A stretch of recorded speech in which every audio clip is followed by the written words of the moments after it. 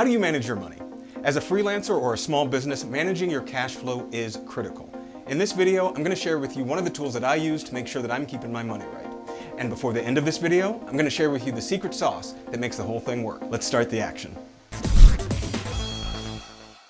Hello crew, welcome back. We missed you.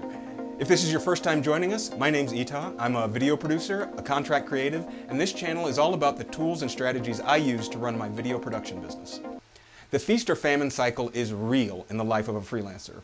And being disciplined enough to save your money or set money aside for who knows what is challenging. That's why you need a system. That's why you need a budget. Normally when the word budget comes up, it's about the financial commitment my clients are comfortable with making. But in this case, I'm talking about you need a budget. You Need a Budget, or YNAB, is a web-based platform that helps you organize your money. It's based on a modern envelope system, separating money into different discrete buckets. More than that, it's about changing the way you think about your money. YNAB is built on the foundation of 4 rules. Rule 1, every dollar gets a job. 2, embrace the true expenses. 3, roll with the punches. And 4, age your money. Rule number 1, every dollar gets a job. This is pretty straightforward, right? For every dollar that comes in, it gets assigned a bucket. Whether it's a cell phone bill or a water bill. You're also going to do this for what we'll call discretionary spending. You know, the fun money, the dining out, the happy hours, whatever. But everything gets assigned. Rule 2, embrace your true expenses. Inevitably, we have bills that pop up that we weren't expecting, but we knew they were going to come eventually.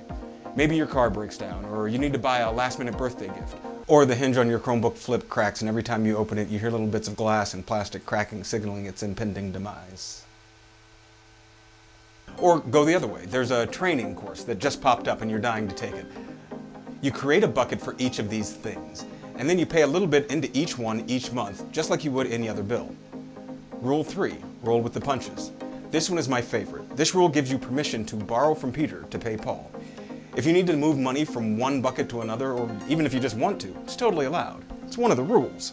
The thing is, you're making a conscious decision to do so. That's why it's so powerful. And the 4th and final rule of YNAB, this is starting to feel like Fight Club, is age your money. We hate living paycheck to paycheck. As soon as money comes in, it's going right back out. But by abiding by the first 3 rules and being intentional about where you spend your money can stay in your bank account longer, thus aging your money. As you continue to follow the rules, you'll be paying bills today with money you earned last month. So here's the question of the day. Are you living from check to check, or do you have a system to manage your money? I'd love to hear about it. Leave me a note in the comments below.